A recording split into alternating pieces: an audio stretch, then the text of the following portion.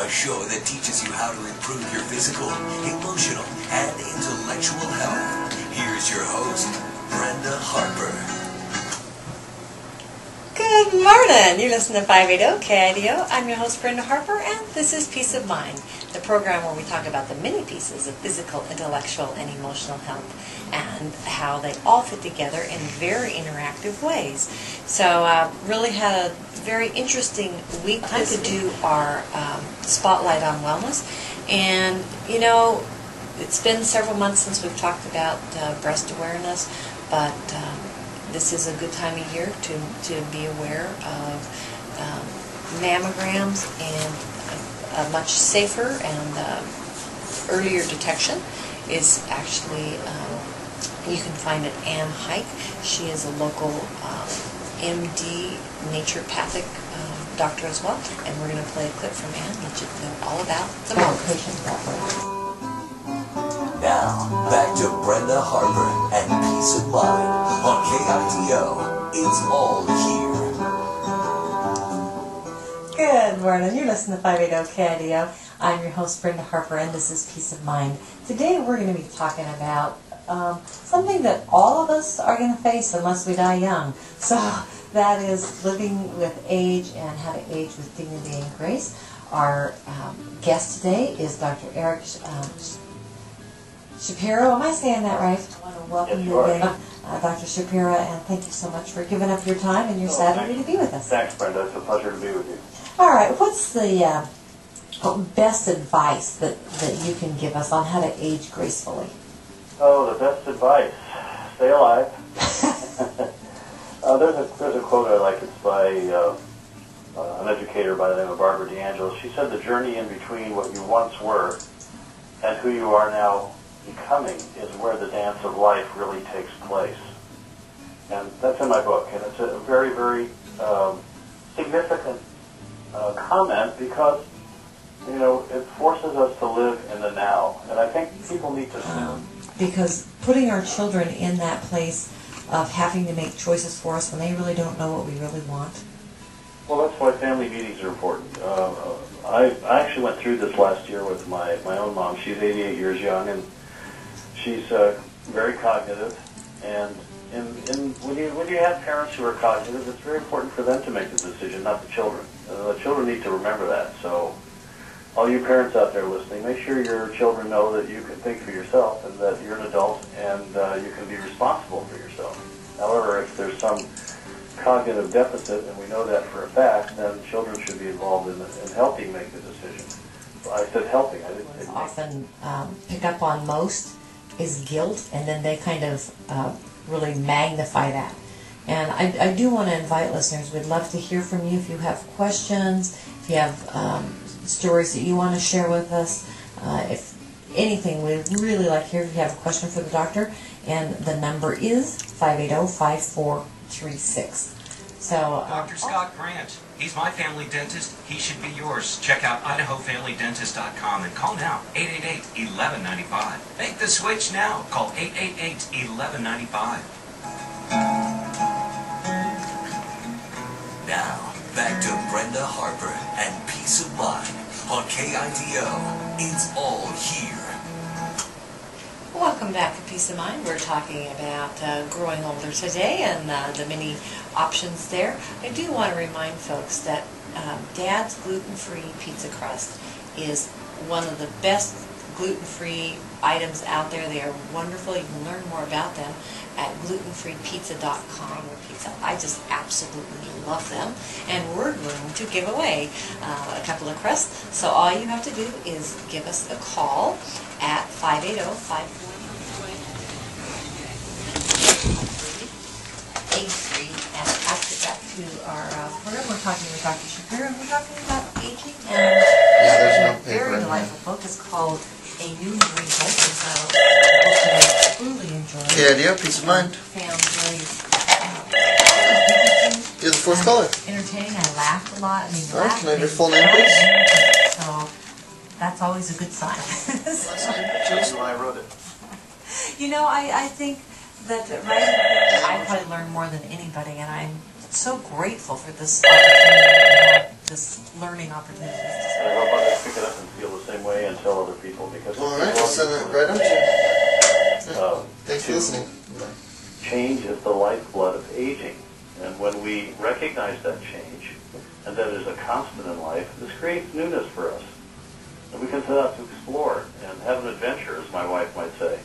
We're always having adventures. It's new. It's a new experience. Each day is a new experience and it's change. A sense of wonder exists where fear might have been before, and excitement fills the journey. It's the journey. It's not the destination, so to speak. So change is better explained in a process that is endless. And I think that's so important. Happens with most people. But if you see somebody failing cognitively, and they can't really process the change and what's happening to them, and they may be aware that they're losing their memory, but they're not aware of how they're losing their memory. There's a difference there, and they can't think in a rational way to make decisions that are good for themselves. Then the children need to start getting involved, and hopefully beforehand, this should all be spelled out in paper. Who's going to do what job? If you have more than one sibling, who's going to be responsible for this? And I was working with 3 girls and their mother and father, both of whom were coming down with dementia, and they were all trying to figure out what do we need to do. And one sister was doing more than the other 2, and there was a lot of resentment on her part. The other 2 weren't doing things, and the other 2 thought they were doing more than the other sisters. And so the first thing was to get them all on the same page, and that's part of what I do as a counselor, as a geriatric counselor, is get them on the same page.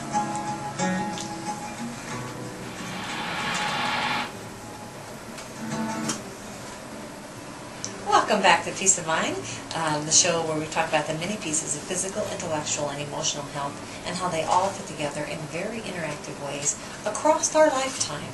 And our health puzzle and our puzzle that helps us look at wellness, pieces need to be adjusted as we age and as life changes, because change is an inevitability of life. And we are talking today with Dr. Eric Shapira, who is a clinical caller online. Oh, good. There's an app or a book, too. You can tell your callers which number you want, and I'll send a book to them autographed. Oh, wonderful. All righty. When we come back from Betty, let's give out that number. Betty, good morning. Oh, good morning. Thank you for giving us a call. Well, the show is so very interesting. I can't even hardly dial to try to win something. You know, I just have so much away from it.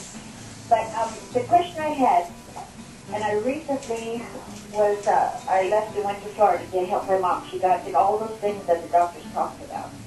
Not eating, not taking care of herself, and in a deep depression. Well, it took 7 weeks, and she's on her feet really good right now. But my hardest part with her was the negativity and how to address that, especially when she's not allowing me to even live my life. If there's a memory issue or she's too engrossed in depression, she probably needs some drugs, and that anger and the negativity will go away. She could use some medication or some homeopathic medicines that will help with the depression, like St. John's wort or valerian tea and that type of thing. But for the most part, it's up to you to take 2 steps backwards and keep all that negativity and pain, emotional pain that you're feeling at your doorstep, and not let it in at your front door. Surprised how strong negativity can be against me when it never was able to bother me before. She gave me a run for my money. Yes, but you have expectations that she's going to accept your help. And when you don't get those expectations met, it creates disappointment in you, and you feel emotional pain. And so that's what happened, yes. So you have to, I think it's important for you to recognize that and step back from it, excuse me, and be assertive with using iMessages by saying, Mom, are you aware that you're angry right now? And identify, I tell my clients, EBW, emotions before words. Identify the emotion first, verify it with the person you're talking to, and then have them explain where it's coming from. Why all this anger? And then you put it back on them and not own it. When you own it, then that provokes guilt in yourself, and it affects your self-esteem, and that's what you're feeling. You know, that is wonderful what you just told me. That's it. That's it. Name the emotion first. That's correct. Before it goes flying out the door the other way. Use an iMessage and say, I think you're very angry, Mom, or it sounds like you're very angry. Is that true? Are you angry? And if she says, yeah, I'm angry, then you say, Well, what are you really angry about? You still haven't owned anything. You're just trying to get her to identify what she's doing. Good morning, Kelly. We have another caller. Okay. Hi, good morning. KIDO, this is Mind Radio. Thank you so much. I'm calling because I have been a medical social worker in the Valley for about 20 years. Nobody? And spent about 13 of those making home visits as social worker to mostly geriatric folks and their adult children. And I agree that these conversations are happening ahead of time, and when the crisis occurs, it is such a blessing for everybody involved in the elder person's life when those decisions are talked about ahead of I time. was trying to acknowledge how difficult your job is sometimes and how difficult mine is as well, because we do similar things, but I really admire what you do. And I think this whole thing is predicated on patience. And when you have a caring, loving family, like this woman who just called that wants to do something for their parent, and the parent is totally anti-change, it becomes quite difficult. And then you're forced to deal with a lot of anger and a lot of negativity. And Right. people don't understand, where that comes from. And Right.